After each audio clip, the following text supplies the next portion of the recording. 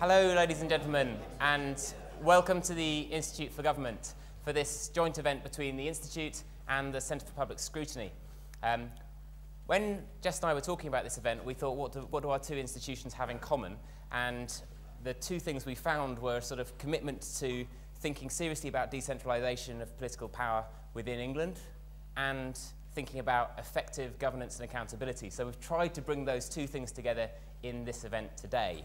And there's not much better time to do it when we can look back on 5 years of pretty significant reforms in terms of the local landscape in England with the arrival of PCCs, changes such as GP commissioning, the abolition of the Audit Commission and so forth, but also look forward to an era of further decentralisation given the political commitments that all parties have made to go further on this and the underlying dynamic we can see not just in England but in the wider UK context in relation to devolution to Scotland in particular. Given where we are, it's a good time to have three different perspectives on where we are. We've got three fantastic panellists for you, and I'll introduce them in the order that they're actually going to speak in this event for about 10 minutes each. First of all, we have Jessica Crowe, who's the Executive Director of the Centre for Public Scrutiny, and she'll set out where she thinks the current landscape is and what some of the big challenges are. Then we'll have Joe Miller, who's the Chief Executive of Doncaster Council and also was formerly a Deputy Chief Executive at the LGA. And she'll set out her personal experience of accountability at the sharp end, having had Eric Pickles' warm embrace for a number of years and have recently taken that council out of the special regime that he kindly put in place for her. And third, we'll have Sharon White, who'll share a central government perspective on some of these issues and think about some of the barriers to decentralisation that might be there and ways of overcoming them. We're very lucky to have them all. After their contributions, we'll have a little discussion amongst the panel and then throw it wide open to you to join the discussion. And then after that, probably at about, where are we now? Probably at about 6:15, 6:30-ish, we'll probably go out and carry on the conversation further over drinks and nibbles on the landing. Probably the best bit. Then, before I ask Jess to kick off, we'll just do some housekeeping stuff. So we are online, so at IFG Events, Centre for Public Scrutiny, hashtag there, and that's our wireless network and our username and password. We're also on the record. This event is being recorded for posterity. David Laws was in here yesterday saying it would take 7 days to form a coalition if one had to be created in 2015. It'd be interesting to see how long it does go on and whether people play that message back on loop if it takes a little bit longer. So without further ado, I think I should hand over to Jess. Thanks, Tom. Thank you. So stand here, and this is actually a very nice lectern that's not too small, not too high rather. It's always a challenge for me. Thank you very much, and thanks very much to the IFG for hosting this joint event. As Tom said, we think we've definitely got some things in common. And so what I'm going to talk about is this patchwork that I think we've seen that's built up over a number of years, and which is becoming ever more complex. And I guess before getting into that, I did want to say that although what you do with your power and resources is ultimately, of course, more important than the structures of government that you use, and we absolutely believe that. And as I think Barry Quirk wrote in the LGC recently, you can't get into discussions about what power and resources local government should have without being clear about what local government is actually for. But I think for CFPS and the Institute for Government, our interest is in how you use those structures in government and how your approach to government, ultimately does affect what you do with your powers and resources. So that's what we're going to focus on, whilst not denying the fact that the outcomes and the delivery are probably more important in the long run. But what I want to talk about is these different forms of governance and decision-making bodies, different kinds, different levels of accountability that we've got now. And I guess one question to pose is, does it matter that there's this patchwork, that there's this complexity? But if we might think that some forms of governance are better than others and more accountable, should we be trying to get to a more uniform approach? There was an interesting suggestion from 2 Liberal Democrats just this week. One uniform approach would be to abolish all councils and replace them with 150 local parliaments. So do we want a whole kind of, tear it all up and start again with a single approach? And I'm also going to describe, though, to start off with, some definitions of accountability and principles that we might want to use to assess whether some of these forms of government and approaches to government are better and more accountable than others. And I think it's important to try and define what we actually mean by accountability if we're going to be thinking about what, something that's more accountable means, because it is a contested concept. And I think it's really, and often misunderstood, I think it was really well described by Tony Wright, who was Centre for Public Scrutiny's first chair, really well in a collection of essays, which are copies out there, and commend it to you. But he said, we absolutely don't want more scrutiny and accountability, but it must be better scrutiny and accountability if we want better government. And he argued in all the issues and scandals of the last 10 years, a consistent theme is that better scrutiny would have helped prevent what happened. And the paradox that he describes in his essay is that over this period when we've seen essentially more forms of scrutiny and accountability emerge, we've also seen all these scandals and loss of trust. So it's not about more, it's about better. But I think this, the perhaps more nuanced definition rather than the DCLG definition at the top there is this thing about it being a relationship where there's an obligation to explain and justify, you can pose questions and pass a judgment, and there may be consequences. And I think that's a really important, all of those elements are part of accountability. I wanted to go through this kind of, all these different governance arrangements that form part of this patchwork. So we'll start with one of the new boys, which is local enterprise partnerships. And it's one of the issues here is that they're overlapping partnerships, overlapping boundaries. So some areas are in more than one LEP. They've got very mixed governance with business leaders and local authority leaders, and one lead authority taking responsibility for managing funds on behalf of others. And I think there are questions emerging about their accountability and their transparency, whether there are conflicts of interest in how those funds are managed. So there's questions there. Moving on, we have the joy of accountability and governance in the NHS. So there's a variety of health and social care bodies which now exist to commission and deliver health and social care. 211 clinical commissioning groups working to commission care according to strategies set nationally by NHS England and locally by 151 local health and wellbeing boards. And as you can see by looking at the numbers that those things don't correspond to each other. So more overlap, more mixed form of governance. On CCG boards you have clinicians and lay people. Health and wellbeing boards are statutory committees of local authorities, but include council employees and people from outside the authority alongside elected members who also have a role to hold some of those people to account. So that's, I think, a bit complicated. And if we look at this diagram produced by the Department of Health to help us understand the system in the NHS, I think you can see the complexity even more vividly, and please don't try and read it or understand it. But I think, for patients and the public who, I think, nicely for the department, they've put the patients and the public right at the centre. Clearly issues of transparency and simplicity for the patients and the public sat in the middle, and equally difficulties for Parliament holding officials throughout the system to account and knowing who has responsibility for what. And I don't know if you saw, there was a really nice illustration, quite hilarious actually, of this, a recent Public Accounts Committee hearing where Margaret Hodge was extremely grumpy about the fact that she had to have 7 or 8 different officials from the DOH, from NHS England, various other places, in front of her to talk about the Better Care Fund, all of whom were apparently vital to ensure that all the questions could be answered. And interesting, there was only one person required from local government, which was Carolyn Downs from the LGA. So, it is a very, very complex system which perhaps makes accountability more difficult.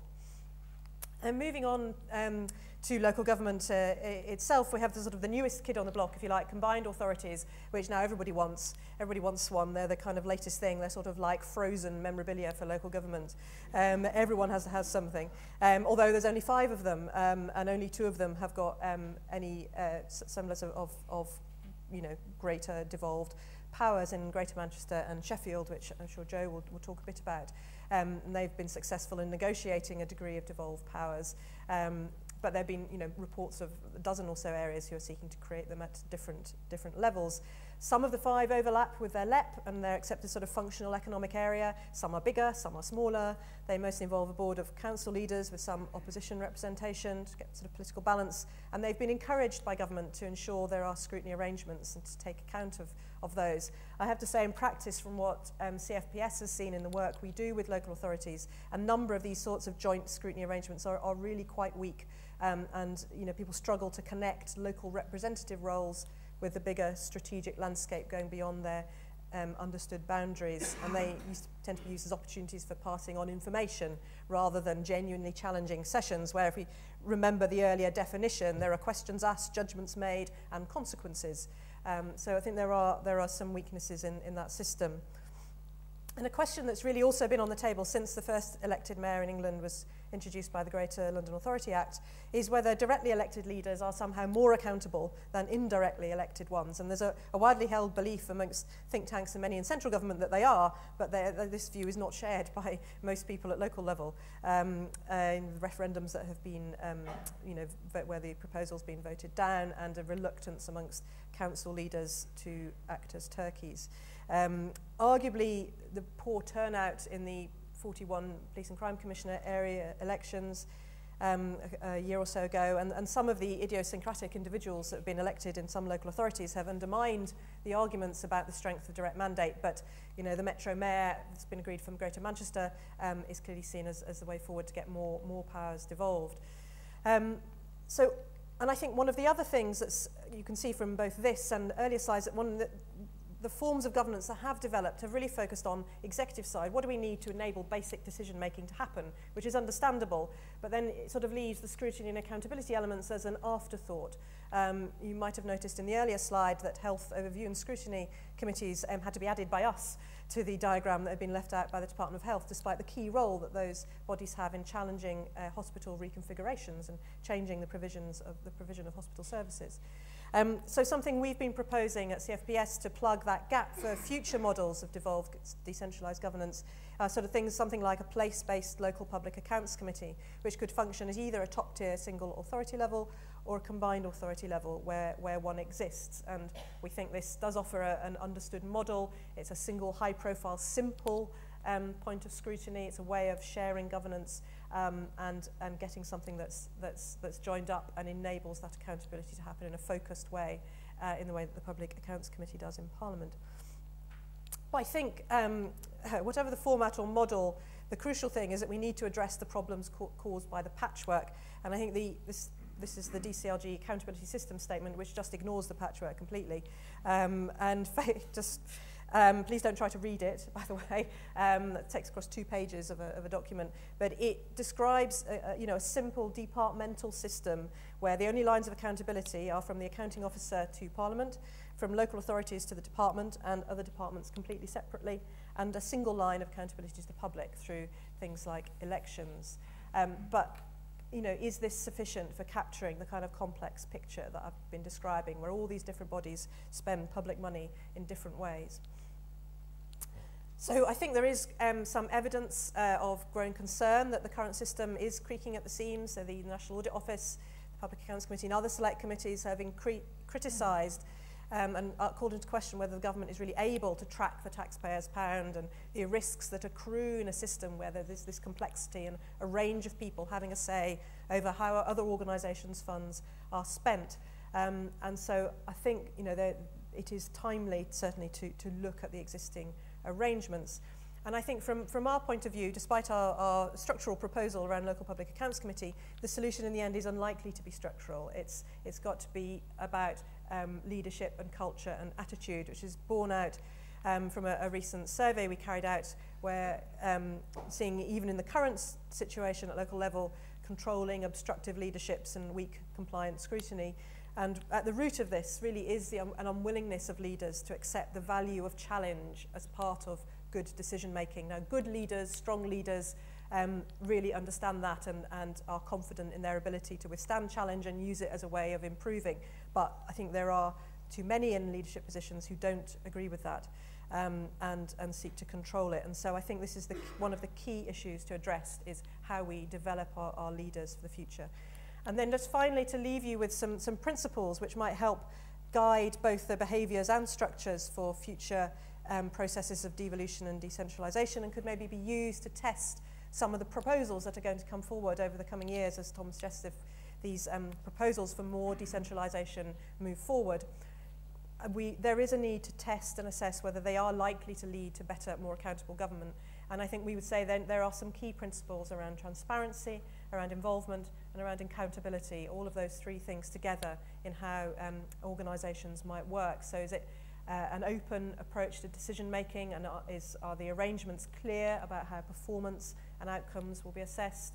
Is there a commitment, a genuine commitment to involving the public across the area to help people really understand what's needed across that local area? And do the leaders accept that real accountability and effective scrutiny, will help them demonstrate their credibility, build support for tough decisions in tough times, and manage risk? And I think the key element, as I've said, is about culture and attitude of those with the power, wherever it's going to be exercised.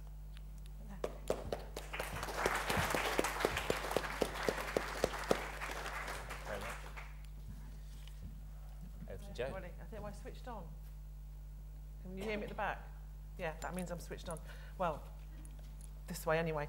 I was appointed as Doncaster's chief exec by Sir Derek Pickles 3 years ago, actually, last week, and Doncaster was some way into its intervention. But before that, when I was at the LGA, I helped design the nature of that intervention, in which Jess was one of the commissioners. In a co-designed intervention in my previous role at the LGA, and I think there's something that I want to feed through today around co-design and collaboration. I wondered how I might tie the start and end of my day together and the journey in between in answering this question. I took time out with the directors of the council I work for this morning to think about where, having been the kind of poster boy for badness in 2010 and quite some years before for local government, to now being, I'm going to do a little bit of a shameless plug here, certainly shortlisted for being the most improved council of the year this year, what that means for us in terms of a place whose ambition is high, whose challenges are enormous, and how we, in a world where by 2017 we'll be operating with 50% less than in 2010, how we kind of squeeze the best bang for buck out of all of our leadership team to meet the challenges ahead. So you'll tell me at the end whether I've succeeded, but I'm going to have a go. So Doncaster, when I'm selling the borough on an international stage, I tell them it's north of King's Cross, because of course in international terms it is. And it is only 90 minutes from London, which in Sydney is a day out. It's part of the Sheffield City region, a borough of 310,000 people. I'm a little bit obsessed about the elections in May because we have at least one high-profile candidate, and if any of you wasted half an hour of your day reading the Mail on Sunday, you'll know a little bit about my life this week. So part of the combined authority, also a mayoral authority, and interestingly, when those referendums were held asking if people wanted to have a mayor or not, Doncaster voted to retain its mayor. Everybody else voted not to have one, with the exception of Bristol. So actually what that meant was that everybody voted for status quo with the exception of Bristol. But interestingly, more people voted on the question as to should we keep it than actually who then turned out to vote for whom their mayor should be, which I think says something. I do think there is something about mayoral authorities that gives the mayor, and it comes across very strongly actually in our partnerships, in what people say, is a real strong mandate for place. And part of our improvement, so you're the mayor for the borough, for the people. You're not the mayor of the town hall, frankly. And actually part of our intervention story and success has gone from being the mayor of the town hall and the master of the people to being the servant of the people, and a kind of first among equals in place, with a very clear purpose to make sure that that place and its people thrive. Within the city region, Sheffield City region, it's not a monocentric city region. So there are two key growth poles in the city region, Sheffield and south of Doncaster, but there's also other growth in Barnsley and other places. Our strategic economic plan says that we'll have 70,000 new jobs, 6,000 new businesses, 30,000 new upskillings, and an increase in GVA of 3 billion. So that's all pretty easy because we haven't managed that in the last 30 years. But that just gives you an idea of the context in which we're operating. So the question we're asked is, will decentralisation mean better, more accountable government? Well, I blooming well hope so. But the answer is that it depends. And what I would say is that when I think about the times we were in plenty, the state is broken. The state we are in is not a good state to be in, and we are all the state. And we have to get more out of the state in a land where, as I say to my staff all the time, There's no more money, there's not going to be any more money for the rest of my operating life, my working life, but that's just the operating weather. We can do it better. So, and like Jess, actually, the answer to that is not structural in my view. It's about leadership and behaviours, and that's how I'm going to try and tie my day together. I'm going to tell you two stories. I hope they're both relevant and topical. One is about growth, and the other one is about winter pressures that I think might describe how decentralisation might work. So there's a big site at South Doncaster. It was an old RAF site, and it became Doncaster Airport. In 2004, the highway, DFT and the authority designed a new spur off the motorway that would improve life at the airport, make it grow, unlock housing land, unlock employment land, etc., etc. 6 years that was in design, from 2004 to 2010. So there were lots of people, locally and centrally, involved in that at a cost of, conservatively, about £2 million. And then there was a moratorium. So 6 years in the planning and didn't happen. And then, actually, one of the best things about austerity, along came RGF. And I've got to tell you, the cost of that road in 2010 was £110 million, because the DFT and the Highways Agency were told, if you have lots of new businesses and lots of new houses, how gold-plated does that road need to be? And so the cost to the taxpayer of that road is going to be £110 million. Central money, local money, doesn't really matter.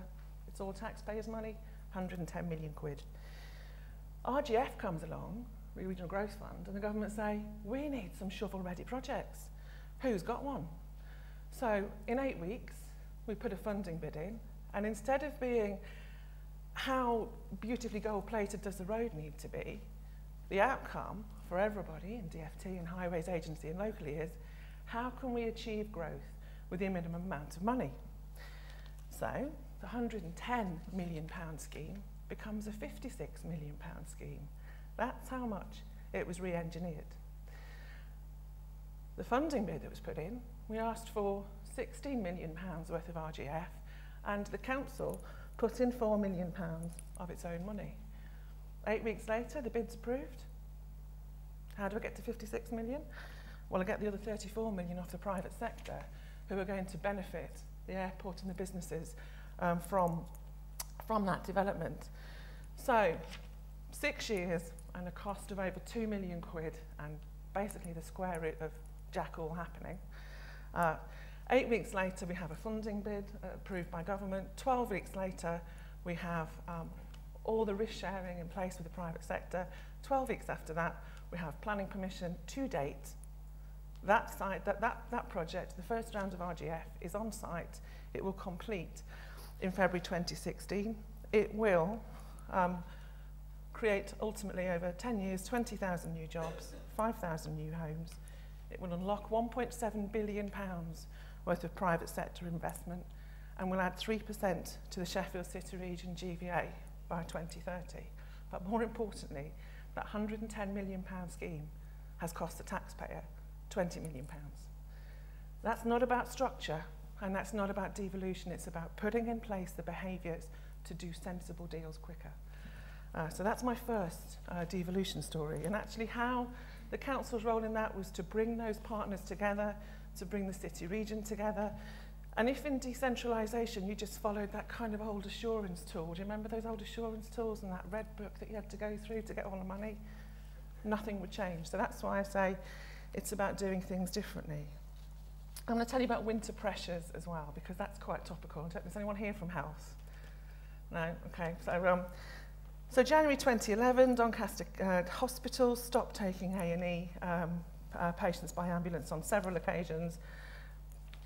A bit like we are now, 57 discharge delays, 76 medical people sleeping out, 126 cancelled operations, discharge staff working from 3 separate organisations, working to 5 discharge lists. They all had separate processes and procedures, and all the patients had to talk to loads of different people to get their answers.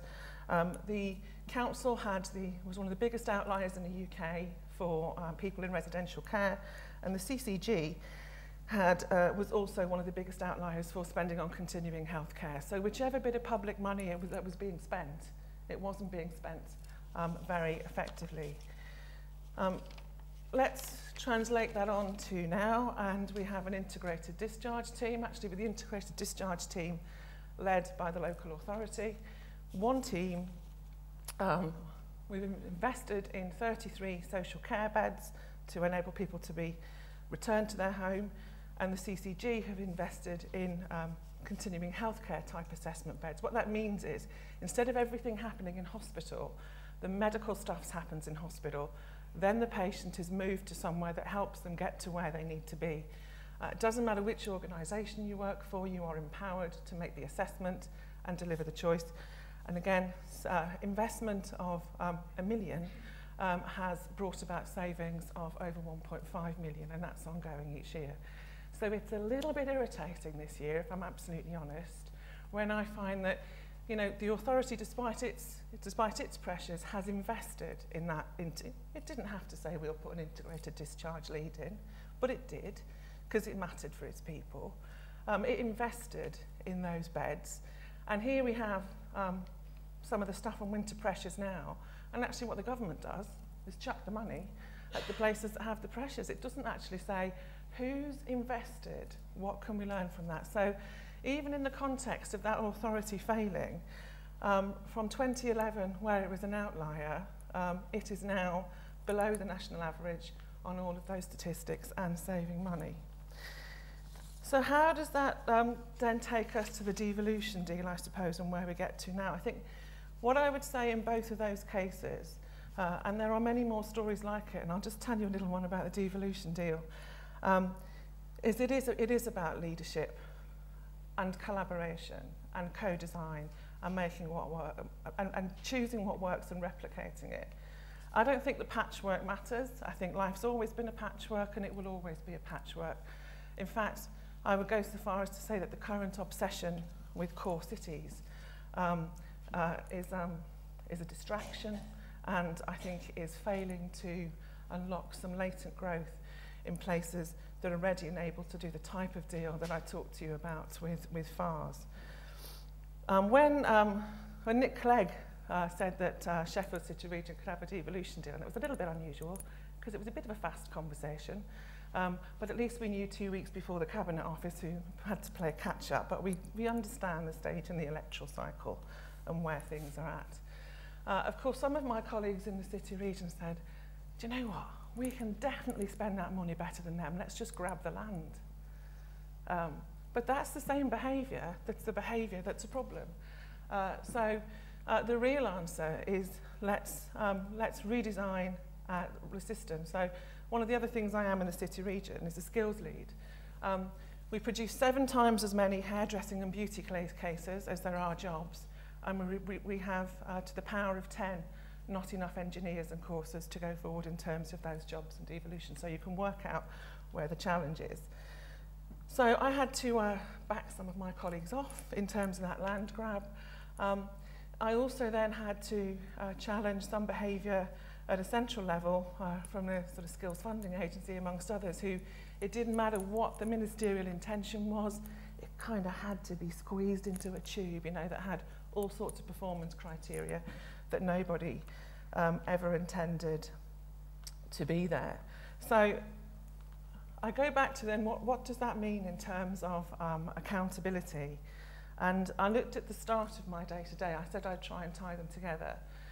And we've identified that the next stage in our kind of leadership journey, because, you know, it's great to be an improving council, it's great to be out of intervention, it's great to be creating jobs and growth, but there is a lot more to do to serve our people well.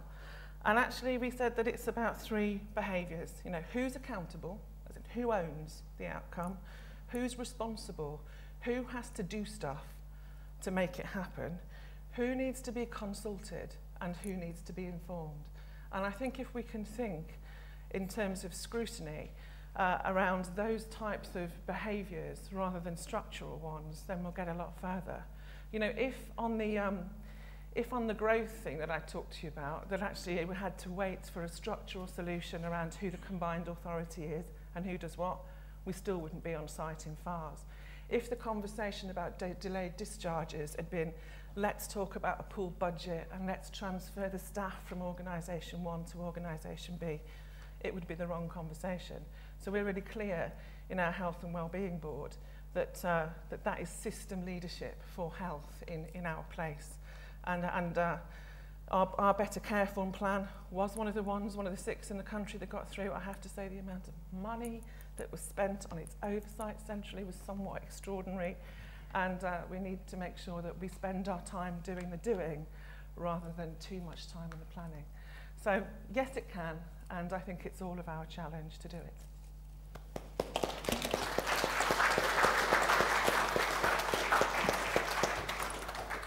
Thank you very much, and over to Sharon for a final contribution. Thank you. I was going to sit here, I mean, partly sort of reflecting the fact that I guess I'm not a doer and probably the sort of biggest penge pusher and furthest away from any reality of anybody in this room. I was going to just make a few brief remarks, I guess partly principally from a sort of Treasury perspective, but hoping to give a bit of a kind of example as well. I mean, I guess the sort of starting point, thinking about this in a policy terms, is just thinking about the UK in relation to other countries. And so, you know, we are, you know, almost the most centralised developed country in the world. If you look at all the data that's done by the International Monetary Fund or others, lots of work that we looked at in the context of the Smith Commission last year, there is both a sort of the UK jumps out in terms of the degree of centralisation, but also now there's actually pretty good kind of cross-country data that decentralisation tends on average to be more closely associated with both stronger growth and better public services. And that is not very, very detailed decentralisation, but it's, you know, sort of a more federated system. And I think that's a really important part of the context. I think the other part of the context is that obviously these pendulums swing. You know, I've been a civil servant for 25 years, seeing many colleagues from different guises around the room today. And I was very interested in Jessie's comment. I think one of the issues around the pendulum swinging actually comes back to the issue around transparency, which tends to be an afterthought from the sort of decentralisation, the accountability, and I want to come back to that. I mean, the other sort of piece of context, I think, is also the degree of variation across public services in the degree to which the public is in a sense comfortable with decentralisation. So, you know, Peter, who used to work very closely with the employment service, we have if you look at the benefit system still in this country, despite closer local working, I mean, the UK, in a sense, the sort of our real preference is to have a system of transfer payments, welfare payments, an employment service, which is still very, very nationally determined. We are revealing a preference, actually, if you look at schools, policing, which has always been very local, that's where it has its historic roots, much more local. And I think there's a really interesting set of questions as to why actually even within the same country, with very different histories, we've ended up with different public services where we've got a greater or lesser tolerance for local difference. I wanted to say a bit, and others will have a lot more to say than me, about how some of the debate runs centrally on decentralisation. We've got John Denham and other politicians in the room who can talk a bit about this from their perspective. I mean, often the conversation starts from political belief, or, I mean, ideology is probably too strong a word, but a sense in which services ought to be more responsive, would be better designed, would be more sustainable if they were closer to the customer, closer to the consumer, and obviously allied to that is a sort of what works sense. But actually, a lot of this, I mean, if you think about obviously where I'm sure David Laws and we've talked about already where the Liberal Democrats are and other parties, a very strong sense that local is by definition better in terms of the design of public services. I would distinguish in that between, in a sense, services where the government says, here is a sum of money, you go off and design that, if you look at academies, for example, and where the government is saying something more strongly, which is, we are going to give you more tax-raising powers associated with spending for you actually to have much more, in a sense, sort of fiscal local accountability alongside the sort of responsiveness and design on public services, which we're seeing much more in a sense at a nation's level. Clearly Smith and the devolution that we're seeing soon draft clauses to be published, actually rather different actually from what we've seen in Greater Manchester, which is a slightly more modest relative to Scotland, but more modest in terms of the fiscal devolution as opposed to devolution over design of services. And I think in the discussion it would be good to draw out that as a distinction. I wanted, just as an example, to pick up the question about academies in terms of some of the dilemmas, and we've picked up some of this with the proposal around local PACs, about why the pendulum can sometimes swing. So academies, I think, is a really interesting example where, you know, obviously started under the previous government, some very, very strong evidence by Steve Machin and others about what works. So you've got a big body of evidence. We've had a strong continuation, a rapid acceleration of academies under this government, whereby now we've obviously now got, you know, the majority of secondary schools outside local government control. I think there is then, coming back to this point about sort of reporting and transparency, you know, the degree to which, particularly thinking about Parliament, we feel comfortable with that. So, I mean, I'm just very struck by my own experience of being called by the PAC, you know, to give account on, you know, the salaries, for example, of individual school heads, or the salaries of individual local authority chief executives, because as we devolve, actually that does not stop Parliament's desire, rightly, for a sense of how the money is being circulated and control on actually maybe small sums of money, but totemically important issues as far as public expenditure transparency and control, namely senior salaries. So I think it's just a very, I mean, I'd just be very interested in the debate that follows to try to have a more granular discussion around, and so it's fiscal devolution as opposed to responsiveness and local design of services, the nations versus regional decentralisation, why the pendulum tends to swing backwards and forwards, and whether we can design in some of these questions about better transparency and reporting at the start. Thank you very much, Sharon. I'm going to abuse my position of chair for a bit and have just open up a bit of discussion. First of all, is there a risk that we're taking all this political rhetoric around decentralisation a little bit too seriously? Because while we have seen shifts in terms of decentralisation over this Parliament, if you actually look at what happened with some of the things that were in 2010 meant to be the great decentralising reforms, many of them lost impetus as the political leadership of those got diverted into other priorities, and as fundamentally other secretaries of state had bigger priorities than, for example, creating elected mayors, even arguably PCCs, in terms of the push that came behind them politically and the funding for the election information campaigns and so forth. So we actually see that there are lots of things that lead to promises to decentralise often being underdelivered once you're in government.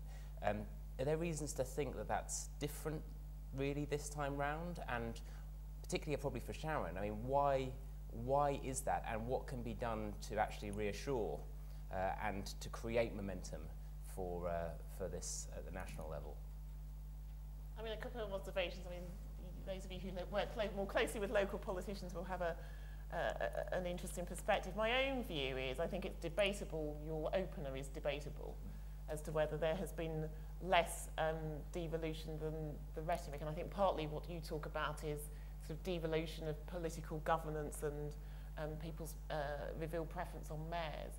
Actually, if you look at the degree of decentralisation, devolution, if you look at the emerging Scotland settlement, personally, I think that is, I mean, it's very radical. If you look at the degree of decentralisation, greater local accountability around policing. I'm sure Stephen will have views on this, on schools, which is very striking. I mean, even on health, with CCGs, I think one can argue actually the landscape looks very different. Now, you know, clearly a question is what works, and whether there's evidence of better public services in more fiscally constrained times, which is obviously part of the information set for any policymaker thinking about the next stage of reform, and whether we've got strong enough evidence as to whether these different models actually are providing better services, more responsive services for people, I think is an important question. Does anyone else think it's we're being over-optimistic here, or do you sort of think that actually there is potential for this to happen? My feet are firmly planted on the floor. When actually it was Lord John Denham who designed some of the intervention in Doncaster's, it was through CLG as was then. As I say, it was co-designed, and it's been proven to work. I'm not so convinced that that some of the current interventions will be co-designed in that way. And I should just, so I'm thinking of Rotherham and Tower Hamlets and others, and I should say that one of the things I should have said earlier, I'm sure it might be a question, people might say, how can we trust with decentralisation when there are failures such as that? Well, for all of those failures, there's a work programme, which is a complete waste of money, and I can definitely spend it better. There's universal credit, which is also a complete waste of money, and I can definitely spend that better. And every other IT system that's wasted an absolute fortune for, frankly, which heads haven't rolled. The reason my feet are firmly planted on the floor is, I'll just tell you about, two things. Whatever it is, we have to seize it and use it. And I kind of don't sit in the corner that says, oh, if only we had more devolution powers, life would be better. I have to say, I think the notion that places, if I think about local government finance settlements, where over 50% of your money is spent on looking after older people, disabled people and children in care, the notion that a grant settlement means you should be self-sufficient in those areas is simply extraordinary. It's beyond extraordinary. We don't do that in a health service, so why on earth do we do that with those? So I don't kind of waste time sitting around and waiting for more powers. I prefer to use the evidence of things like the FARS Road, the scheme that I talked about, as you give us the money, we can use it well and deliver the outcomes. All that said, the devolution deal that Sheffield City Region signed just before Christmas, one of the ones there was, let's co-design the work programme. We can definitely get more bang for buck out of that money. I've had to write to DWP this week because somebody from DWP phoned up and said to Sheffield Council, we don't want to bother with that City Region stuff or any of the individual councils. Can we just come and talk to you because we've got a programme, we want to roll it out in March anyway. So, you know, that's why my feet are firmly planted on the floor, and that will not be happening in Sheffield City Region, I can tell you. I mean, linked to one of the points you raised there about Rotherham and Tower Hamlets and elsewhere, where effectively you have national government exerting what some would say is a perfectly legitimate right to step in where it sees performance problems or governance issues in local authorities. You see that the arrangements there are probably obviously much more ad hoc than the Doncaster arrangement that was set up before. You could probably find parallels in relation to academies and chains and so forth if you look at Birmingham and elsewhere. Do you think there's a need to look at these arrangements and formalise them and make them more rules-based? Or do you think that's not the right way to go, and actually we should have this sort of more politically sort of driven sort of competition between the local electorate's wishes and then nationally elected politicians? I think having been also through an authority that was failing in intervention under several regimes ago, I think it has to be fair, but it also has to be a co-design thing. I think Joe's absolutely right about that. And I tell a story about my former borough's intervention.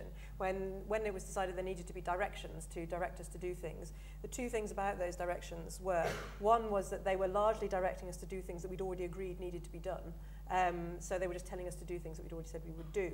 And secondly, there was a sort of I don't know if it was an email went around Whitehall, but every department wanted a piece. So Department of Culture, Medium Support, whatever it was called in those days, was like, oh, we want a direction. Well, there was nothing wrong with Hackney's arts offer. It was nothing to do with the council's governance failures, but they wanted a direction too. So these things can't be just down to the whim of departments, and they can't be down to ad hoc approaches. And and civil servants, I've spoken to privately will say it's maybe too soon to talk about resurrecting the Audit Commission, but at some point we might have to talk about that. And go, well, you know, blow me, what a surprise, you know. And I think there has to be some sort of fair system, but it also has to be one that is more done in partnership with local entities on the ground and trying to support those who do want to change and improve, to boost them and help them.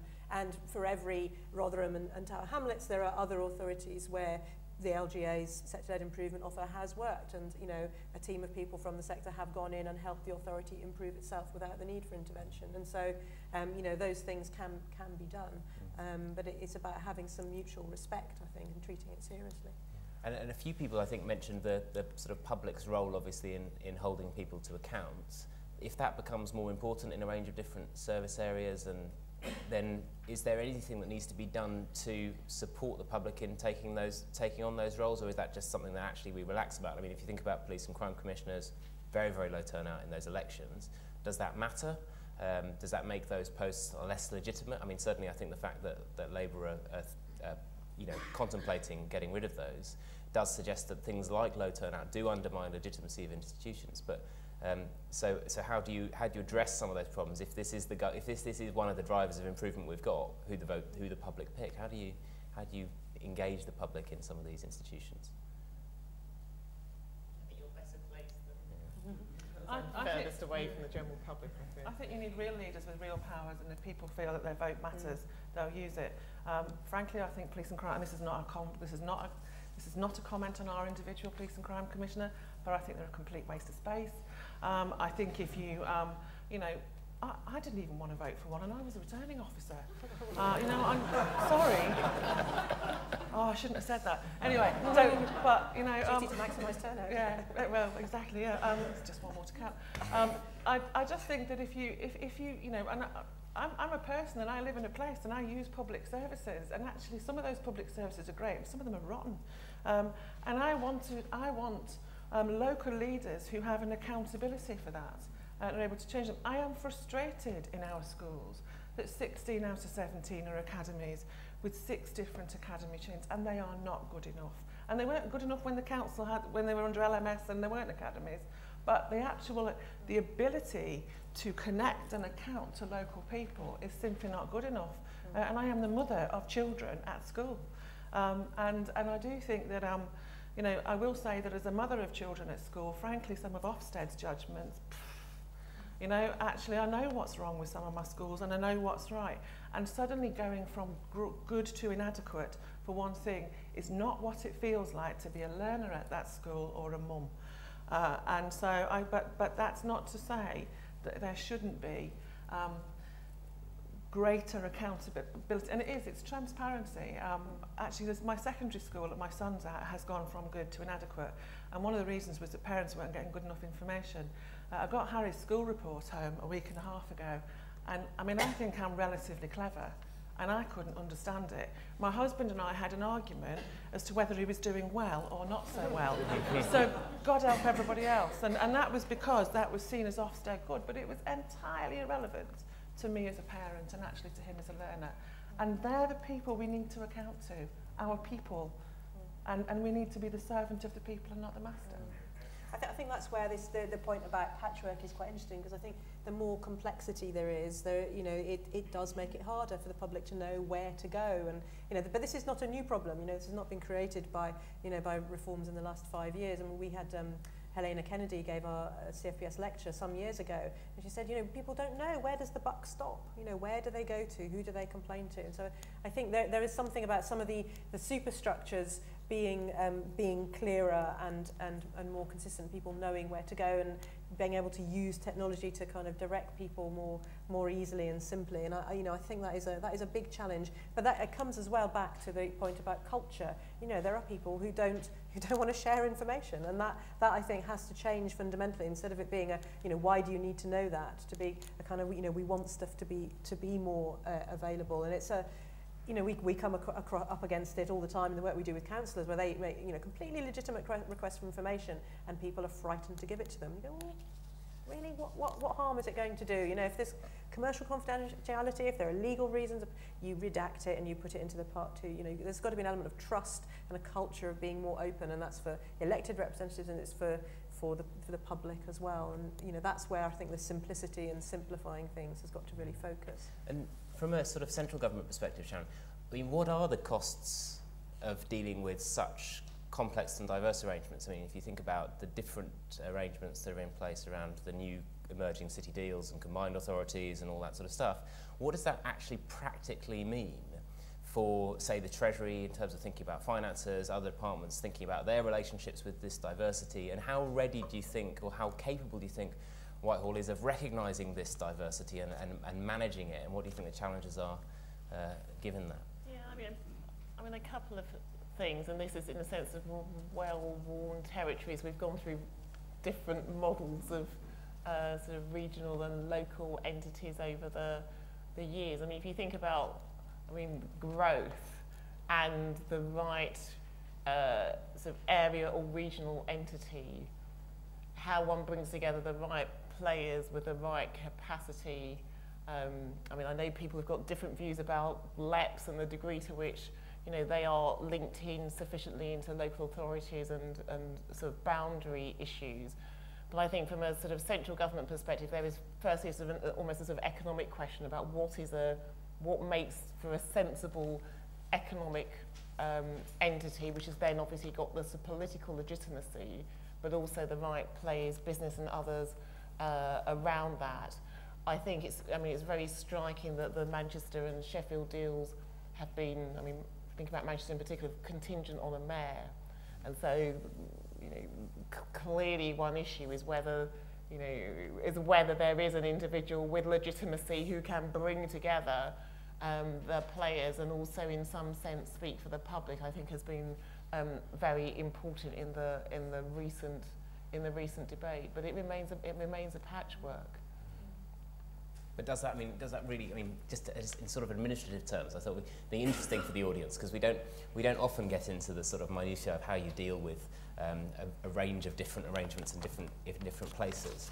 Does it mean you actually hire more staff? Do you have actually thought about those sorts of questions in terms of the economic impact on the Treasury of the diversity? Not saying that would be a reason not to do it, but does it matter? I think a very practical issue with the Manchester deal is that it's much easier to talk to one person, and you've got a very strong council leader in Manchester. Manchester didn't just happen overnight. It's been it's obviously been a political and economic entity developing for a very long period of time.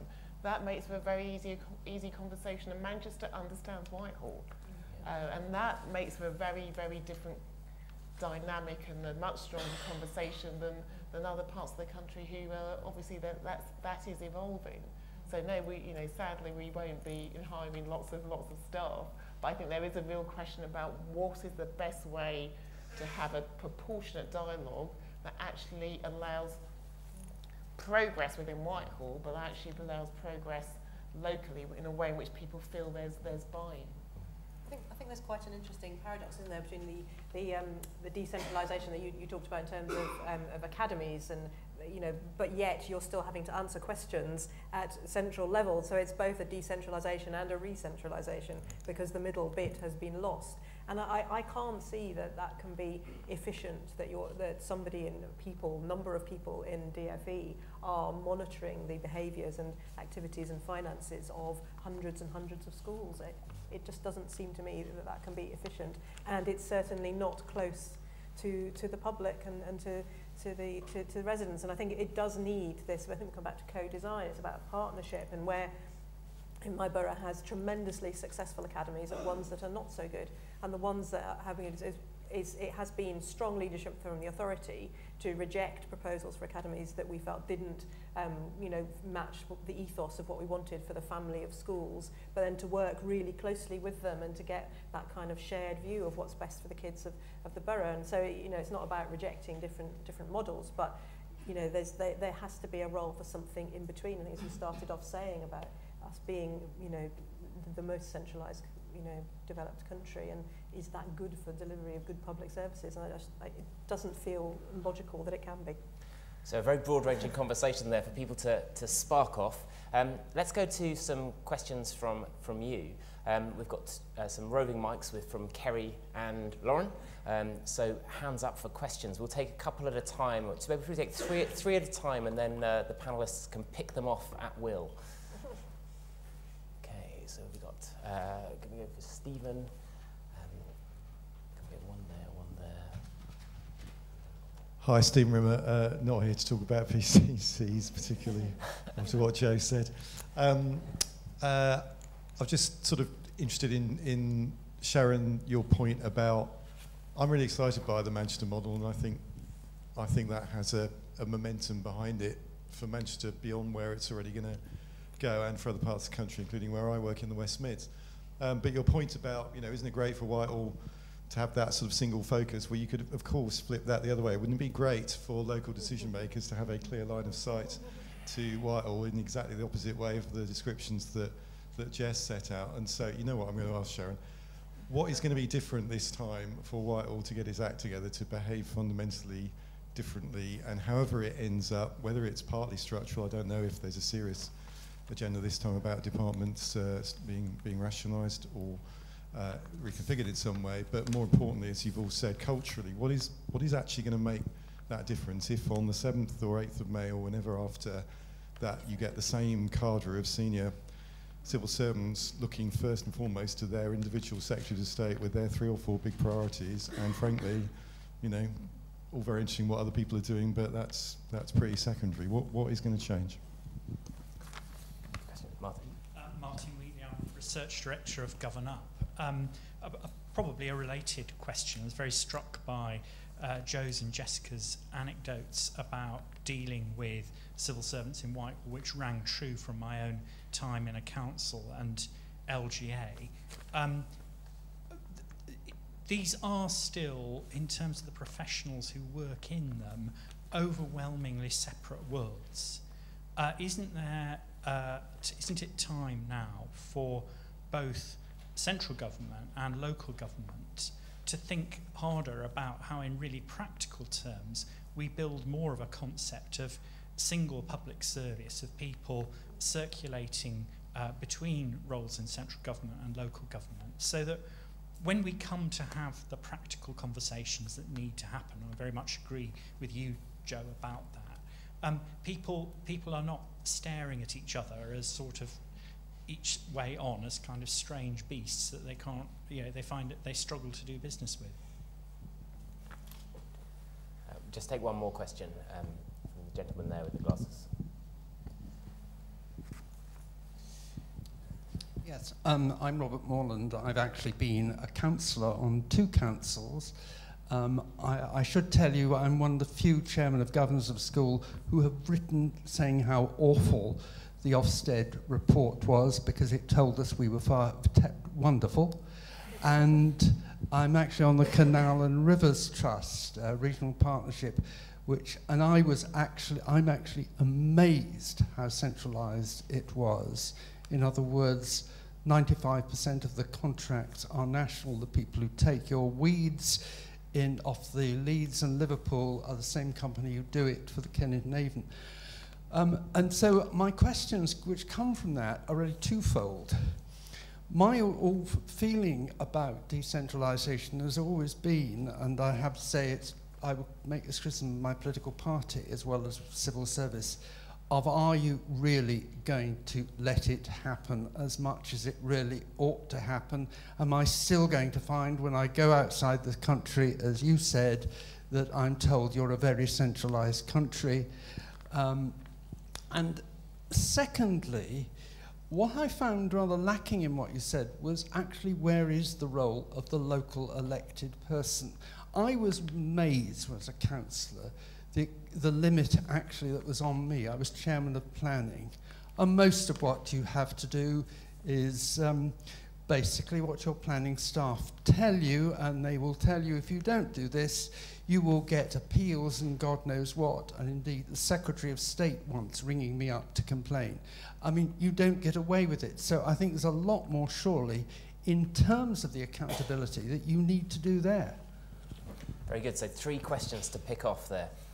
Who wants to take the first one on whether Whitehall will actually work differently? And I think it was slightly directed towards Sharon. So, I mean, I'm sure Stephen's guess or expectations is as good as mine. I mean, it's been quite interesting. This government has shown very little appetite for machinery of government changes. The previous government actually very high appetite, partly driven by Stephen's point about can we create sort of cross-government units, whether it's the social exclusion unit, the Office for Criminal Justice Reform. There were lots of examples attempting to work across the silos with more or less success. I mean, I tend to be quite a glass half full person, and I think that's partly because of the financial situation, in that whether or not there are big organisational changes or not, the transaction costs of operating in very siloed, uncollegiate ways. I mean, none of us can afford that. And you can, but I mean, I'm sure you see this probably more locally than centrally, but even in central government, you can begin to see people beginning to work a bit more collegiately. I think some of the discussions we've had between the social care and healthcare boundary over the last while, whether one loves the Better Care Fund or not, I think people are beginning to see much stronger incentives. Actually, if you really care about the patient or the customer at the end of this, we can't afford to waste the money in the overheads having endless separate discussions. So I'm personally quite optimistic. Whether redesigning Whitehall is going to be a help or a hindrance or a political priority, I think we'll wait to see until sometime in May. I mean, one thing the Institute's argued for actually is that if you're serious about decentralisation, as well as pre-commitments in manifesto and designated funds and designated powers, is that you do need to think about the spending review process and how that's really going to work in practice when basically local players don't have a voice at the table, and how any negotiation goes when someone's not at the table is probably not very well. So thinking about how that process is really going to work differently next time is obviously an important component of how you create the collaborative culture in a different way of doing although things. Personally I would disagree that although local voices aren't physically at the table, clearly a huge part of the dynamic in a spending review negotiation is what impact this is going to have locally. And those discussions with CLG, but more broadly, because most government departments, most of the spending is done at a local level. So I would disagree with the premise. Anyone want to pick up Martin's point about separate worlds and the need to sort of bring these different parts of public service much more closer into collaboration and interaction? I mean, I'll pick that up. I think that follows on from Sharon's point. And actually, through that city deal, there was some fantastic working with people in different departments saying, this is the reality that XYZ department are in. Let me help you get in there. I have the same issues in my same organisation. When I talked about leadership this morning, what we were talking about is in a world with a lot less resources, how do we kind of move out the blocking behaviour, which isn't necessarily because people are bad people, it's because they're still focused on 10 widgets. But actually, I don't need 10 widgets anymore. I want someone to say, what's the answer in a world without widgets? So there is something about us, and I think that's where some of the spatial economic geography gives us an opportunity. There is, it seems to me that we shouldn't have one size fits all. I think it's inordinately difficult for government to now, we had the region stuff, but to speak with 39 LEP areas, is that really realistic? That's an awful lot of conversations. Somehow at that spatial economic level, whatever it is, and Yorkshire and Humber has as many people as Scotland, then we need to be able to have that conversation that understands within the context of UK PLC and what we're trying to achieve for UK PLC, what can we do as the state in Team Yorkshire or Team whatever it is, Team Manchester, to make it the best it can be. And some of that's about leadership, it's also about processes and cultures and behaviours. And it's our job as leaders to make that happen, I think. So the third question from Robert was about really, I mean, there was two questions there. One was about is this going to be serious, but then I think the key question was there about what's the role of local elected local elected representatives here, vis-a-vis officials, I think, and vis-a-vis national government. Yeah, no, I think it's, I mean, I could have spent my whole time talking about that, so apologies for not mentioning it, but danger is if I start, I won't stop, so Tom will have to chair me, because I feel very strongly about this, that we need far more sort of respect and attention and support paid to the role of elected councillors, but it needs to fundamentally change because it's in a different world, and if we want councillors who can engage with these different big things, we also want ones who can help communities get into a different way of engaging with public services and a different sort of place. And you know, I've worked with a lot of councillors over the last few years at CFBS, and you know, many are brilliant, many are not up to this kind of new world and are not in a place that is ready to say, yeah, I accept that the world has moved on, and they haven't. But there are many difficulties in the process of recruiting new ones, and one of the frustrations I've had for a long time is that council officers, of whom I'm about to join their ranks, so I'm probably going to change my view when I get there, but council officers tend to just complain about the quality of their councillors and say it's all so bloody unfair, you know, we just get this pile of old rubbish that turn up every 4 years, and what can we do about it? It's all political, it's all the parties, we hate it.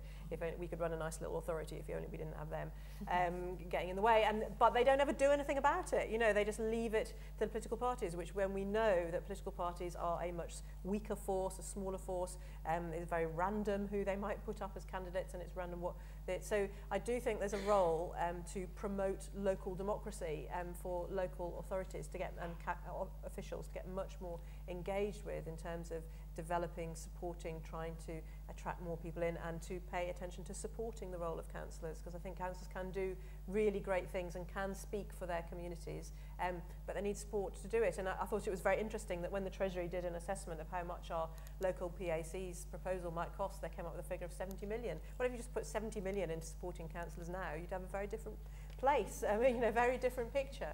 And I think, you know, so you've got to value your governance systems and the role of elected representatives and support them. Otherwise, surprise, surprise, it's maybe not very good. You know, I think it needs much more attention and value.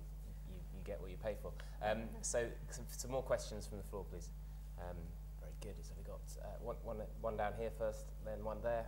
So, Kerry, if you just go to the lady deal, just behind, and then there. So do that. Yeah. I think at least a couple of you talked about leadership, and what do you think about having a common approach to leadership, i.e. collaborative leadership, which some people call is a management shift to level 4? Have you got a shared view of what collaborative leadership actually is? My name's John Cartledge. If today's council's a pile of old rubbish, it's 40 years since I was a councillor, so I expect that makes me pretty antique rubbish. But casting my mind back to that experience, one of the most frustrating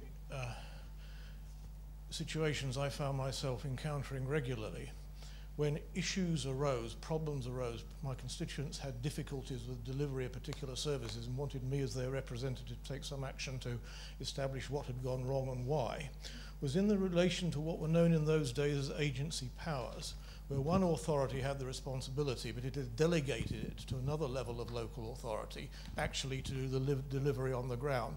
And that was the most wonderful opportunity for buck passing, because responsibility never rested anywhere. The authority that made the delegation washed its hands of the delivery of the service, and the authority that actually had to deliver it said it was all the fault of the higher authority that hadn't given it the powers or the remit that it required. But it was impossible to discover where decisions actually were taken. So I would make a very strong plea on the basis of that experience. Collaboration between authorities, cooperation is clearly necessary, but there's got to be clarity as to who is responsible for what and where the powers actually lie. And what runs in parallel that was the point that Sharon was raising, which hasn't come up in the discussion very much so far, as to where is the money coming from, because at the end of the day, being responsible for something but having no funds to deliver it means that you're the target of all the criticism, but there's nothing that you can do about it. So I'm a strong believer in local authorities having very clearly defined functions, accountabilities, and raising and spending the money that they need in order to deliver it, and being democratically accountable to their electorates for that. And all the complexities of the systems that have been described this evening seem to me to be dragging us away from that simple model and building up trouble for the future. Can you just pass the microphone behind you as well for the third question? Sue Higgins, National Audit Office, but my comment and question is from the perspective of being a statutory officer in a number of local authorities, including the one Jess is about to join, and being a DG in central government. And it's the point around transparency and being struck by the difference as a senior official in the two scenarios. So in local government, you have public decision making, you're there as an official, in my case with a fiduciary duty to the taxpayer, you're there to serve all members of the council. You go into central government, you're there to serve government of the day, and the advice that you give to your ministers is pretty much non-FOIable. In local government, it's much more transparent decision making, in my view. So for me, it's the whole thing around transparency and decision making and the clearer accountability models I think you've got in local government. And I just wonder, I mean, I'm kind of with Stephen about sort of the Whitehall and the siloed nature and all of that needing to change. But I think inherently you've got, you know, in answer to that question, inherently the model that's in operation in local government is more transparent. The relationship between the politicians and the senior officials is on a slightly different basis because the statutory roles. I mean, you always are led by your politicians. That goes without saying. All officials want to serve their elected members, but you've got a cabinet of, say, 8 to 10 people, or a mayor, cabinet of government, 30-odd people. Most of the decisions don't go anywhere near Parliament. They're done within the department. I just wondered what the panel thought about the actual model of government, local and central. Very good. So three knotty questions: collaborative leadership, how to avoid buck passing, and how to get more transparency and which models of government are better. Anyone want to pick off those huge topics? What about collaborative leadership first? Any thoughts on that? Was that a question to me? I think it was. I think you talked about it a bit in your presentation. Yeah, so at a place level, all of the players in Doncaster, and by that I mean the kind of business leadership, voluntary sector leadership, different public agencies, we've, this is going to sound really dull, but we've kind of tried to sign up to, in performance terms, you know, what outcomes are we trying to change as a team? Because we, you know, health can, you know, the way to change public health, frankly, is to give people a job and a decent house, as much as it is things around smoking cessation. You can use your planning powers around public health and obesity. So we've tried to sign up to a series of the outcomes we're going to change, the individual, so that's the kind of, you know, who's accountable for it, who's responsible, what are the individual bits we're all going to do to make that happen, and therefore what are the types of leadership behaviours we need to exemplify to do that. The next stage in the plan is to design a leadership programme that runs across our organisations to do that. But in terms of things like the Better Care Fund, where we are using those as system change, what we are doing, as the phrase we use as Team Doncaster, is the individuals, and it doesn't matter what agency they're in, they problem solve in the same way, and they are empowered to come up with the answers and not to have to go back to base and ask senior managers for permission. So whilst we might not have the workforce development programme to get there, I think we've adopted the systems and processes to move that on quite considerably. We have a challenge to do some of that at city region level, and I think the move to a combined authority, whereas perhaps first of all we talked about core cities and key cities and city deals, meaning a city rather than necessarily a city region. I think as we've matured through our working and deal type arrangements, we are understanding the need for more collaborative leadership at that city region place level as well. Now, Jessica, I can't help but feeling you're sitting on the fence a little bit about this complexity question, and when you showed the sort of overlapping boundaries of different parts of the health system, there was a sort of sense in which I think you were saying this surely can't be right. So going to this question of buck passing and how to avoid that, do you have any sort of strong views on some principles that we should actually be trying to pay attention to as this system, as these governance systems evolve?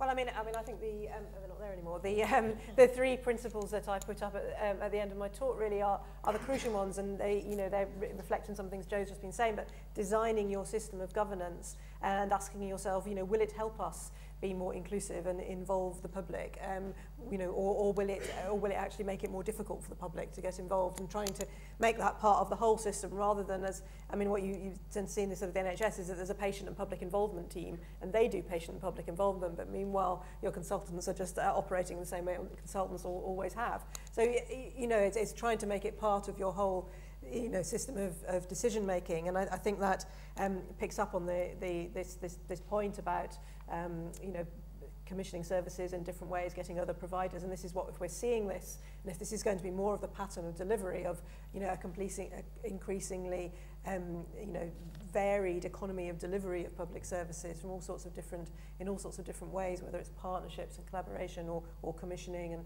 contracts, then I think that those questions have to be built into the start of you thinking about how you're going to deliver a service, rather than being, as I said, being an afterthought and saying, oh well, now we've contracted the service to this organisation, we better think about how we're going to involve the service users or consult them on how it's going to be delivered. Well, it's completely the wrong way around, and those things need to be built in. Otherwise, there are ways of hiding, and we've long produced advice for scrutiny committees on how to access information from services that are contracted out, and if a contractor and indeed a client wants to be obstructive, if it hasn't been written into the contract at the start that they're required to come and account for themselves in a public meeting in the open, then they'll find a way not to do it. So building these things in at the start is really important. And Sharon, did you want to come back on any of those questions? The only sort of observation I wanted to make is around Sue's point about the different relationship between officials and politicians locally and in central government. And it is very striking from the experience of Sue and others, Caroline Downs, Jonathan Slater, Lynn Homer, who've come from very senior positions in local government into central government. The fact that you are serving the government of the day, and I'm just interested as to whether that makes for less continuity through electoral cycles, because particularly as we've moved to or have in recent times moved to a position where you've had very long periods in central government of a single party, so you've had less the situation in the 70s, actually having quite a lot of continuity in the relationships between civil servants and politicians, because you were out for 4 years, but you're back for the next 4. So I mean, it's a question, I think, whether it makes for better government, for greater continuity, particularly given the questions earlier about whether decentralisation is a fad, the system we have in local government vis-à-vis central government. I think it's the transparency point of decision making, and when decisions are made, that there's the most striking difference. And the fact that I had a statutory role and a duty to the taxpayer, it puts you on a very different footing than you've got in central government. So that's the more striking difference for me. Is there something perhaps in changing the role of the accounting officer? I mean, I think that's a very long-standing change works, and it's very striking, the accountability system. That's the bit of accountability that there is. The accounting officer to Parliament seems very narrow and, as you say, not widely drawn and not inclusive. And where are the public? Their elections are too just at local level, but at national level, I think there's something there. While I go back for the final couple of questions, I'm going to ask my panel to have a think about their answer to the question of how to make sure, I think it's like rephrasing this question, how to make sure that if decentralisation happens, it does lead to better, more accountable government. Your sort of one or two takeaways for the audience today. But we'll have a couple of questions from Winnie there, and then this lady here, and then there. And there. Let's give you 4. You look so disappointed. You obviously had a really good question. I'll let you back in. Winnie Agbarn-Lahore, freelance journalist. I've covered central government for just 3 years, and the amount of times people have mentioned the words culture and leadership is enormous when it comes to improving things. But if I'm a senior civil servant or a local government leader and you're telling me the only way we can achieve improvement is by changing culture and behaviours and getting better leadership, I don't think I could do much with that. So I wondered if you had any advice as to how you actually achieve those things. How do you change a culture across local governments, but also in Whitehall? And how do you change things like that? Just because we weren't broad enough, we've got to do our tips on culture change. Sorry, yes. Mary Drzewski, another journalist. I've got a point and a question. The point would just be to add to what's been said about the patchwork. I think it was there was a question about whether it might be okay as it actually works, but in terms of the people looking at it and looking for transparency and accountability, I would add there convenience for the people using it. I mean, you know, the health district and the local authorities do not coincide in a lot of places, including in London. This makes it a complete nightmare if you have, as a lot of people do, somebody who actually uses both services. The question, this is going to sound a bit, really a bit daft in a way, but I just wonder, there's been a lot of talk here from the platform about co-designing, collaborative leadership, teamwork, all these sort of things. And we've got 3 women on the panel, which is quite rare. And I just wonder whether we would hear that sort of language from an entirely male panel. And I would add that there's actually an interesting page in the Standard that sort of reminded me of this, which talks about pooling talent. And I'll just show it to you. It says, the changing place of work as co-workers share talents. And the picture is, of course, of a woman. Very good. So, is there a gendered component to our emphasis on collaboration? I think it's been around for a while. So we've got a question there, and then one from Nick as well. So, be thinking about your final. Tim Miller from the Local Government Ombudsman. I think quite rightly Whitehall is often challenged to demonstrate their real commitment to decentralisation, but I wonder whether we sometimes let Parliament off the hook on this. That actually if we seriously want local accountability, local scrutiny, Parliament themselves have to demonstrate their trust in locally elected representatives. And I think we've already had the point raised of Parliament kind of calling people in to look at local authority pay, for example. I think it was clear in the whole devolution debate that Parliament hasn't really got their head around kind of how scrutiny ties in with decentralisation. They haven't yet answered the West Lothian question. We're going to soon have things like the West Midlands question, the West Sussex question, and I just wonder whether actually Parliament themselves needs to be challenged much more to show their commitment to decentralisation. Very interesting point. And finally, And I'm with a background as both an officer at a senior level and now a councillor in Jessica's authority. And I guess a frustration at this discussion about the role of local government. It seems to me absolutely impossible to have place-based accountability without reasserting local government and local governance across the patchwork that Jessica illustrated. And I just think I've seen through my career an evisceration of local government, its retreat at every level, from education, from crime, a whole way from the economy. And it just seems to me that the price of that has been centralisation. And until we reassert this role of local government, local governance, and incidentally turn the councillors, who I don't see this appalling range of people. I see some very talented councillors. I see a culture in local government, a very frustrating one, in which one does not communicate to the other.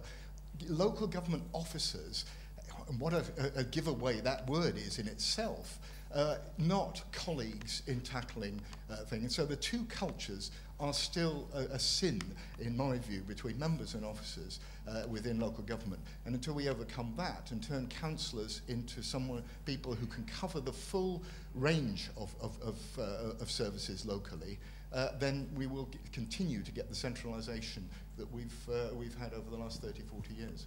Very good. So fortunately, we've had a couple of very powerful comments there. One on the role of Parliament needing to think much more seriously about its role in scrutiny.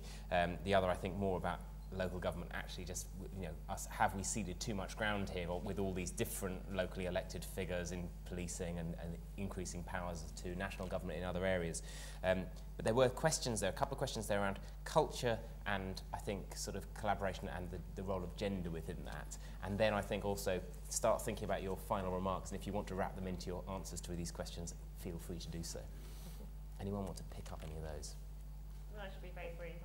As a Treasury person, woman, I didn't mention collaboration, obviously, because I think the Treasury probably trumps gender. The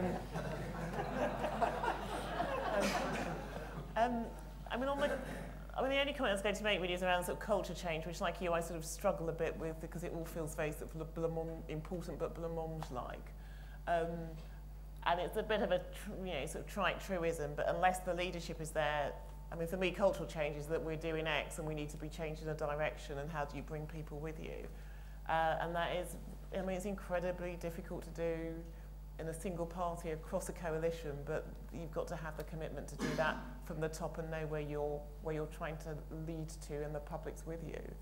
And I guess my sort of very brief response to sort of Tom's exam question on decentralisation and better government, I'm an official, not a politician, to respond to this really, but I think there is something here about responsiveness to the end user, and I thought Mary's point, just bringing it to home, how if you are an older person receiving social care and healthcare services, and we have a boundary for historic and convenience reasons, doesn't work for the individual.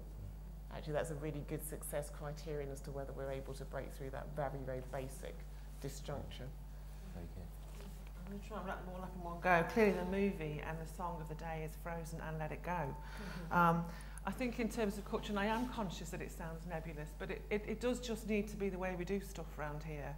And that means for me, some of the stuff around doing deals, some of the stuff around managing risk, what you do around transparency and processes, how you recruit people, how you measure them. It's a mixture of hard stuff and soft stuff that go together. I wouldn't begin to answer a question on gender. I've worked for some amazing men and women and some pretty awful ones. I do think, though, that just in the context of governance, and the Treasury does trump all, and if I was Treasury, I might be, I don't think the current situation, I described what was happening in winter pressures there, for example. Protecting health and not dealing with social care is just a train that's about to go off the track. I don't think there's a single honest conversation going on in this country about the state of the state and the state we can afford in the future. Not a single honest conversation. And that makes this country feel quite mean. And so I think it's time to have them. And actually, if I don't know what my plan is after 2017. I can work out, I've got a plan to get to there, but blimey, if that's only halfway through austerity and what we've really got to do with the rest, I am struggling with the plan after that. And actually, if I was the Treasury, I'd be wanting to use local governance. And I'm not so fond of saying it's all about local government, because I do think leadership is earned, and that's certainly the experience of our improvement journey. Then I would be wanting local government to be at the heart of that kind of place-based way of taking some money out of the system and making it work, because we cannot go on as we are.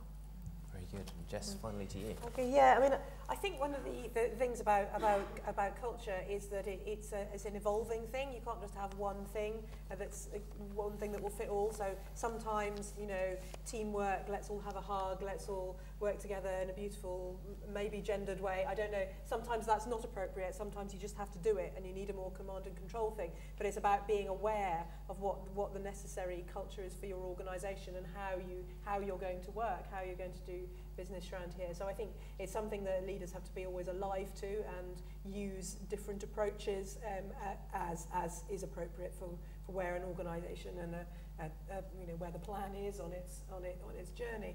So so I think there isn't a single thing, but it's just you have to both do stuff that needs to be done now and be working towards where you want to get to. So it's just those leadership skills of looking ahead to the longer term whilst also fixing the things that need fixing straight away. So I guess it's not easy, but sometimes you just have to do everything all at once. And I think absolutely with what Nick was saying, that you know, putting elected councillors back at the heart of these things, you know, has to be the way forward. But I do think local government in London is very different to local government elsewhere. I'd say that the demographics of the councillor population is very different. You know, my borough where I live has a turnover of population of 25% or so every time. That may be slowing down as people stay longer because the schools are better, but it's nonetheless there's a turnover and a churn and an age difference. So it is different around the country in different places. But nonetheless, despite that, councillors still need to be at the heart of it because it is about having an elected mandate. So part of my solution is about where are councillors, but where are they in bringing together all of the other partners? And I think Joe's example of dealing with winter pressures is exactly what we need to do across all the services. It is about seeing what a problem is and how can we work together to solve the problem. So, and I think the answer to that solution is partly what Manchester have done, so looking to Manchester, but not just saying, oh, well, they got a combined authority and that therefore got them lots of power, so let's all have a combined authority. Actually, it's all based on a decade of working together as a set of organisations, and the authorities that aren't Manchester City Council within that area being big enough to accept that it is Greater Manchester and not Greater something else, and in Manchester knowing when to sit back. So it's that collective leadership. So I think learning the right lessons from Manchester's success has got to be part of that, but designing in some thinking about where do local councillors sit and where does accountability and transparency and involvement sit in that right at the start, and not leaving it to the end of the process. Thank you very much. That was a huge, broad and wide-ranging discussion, so there'll be plenty to talk about over drinks. Can we just end by thanking the panel in our usual way?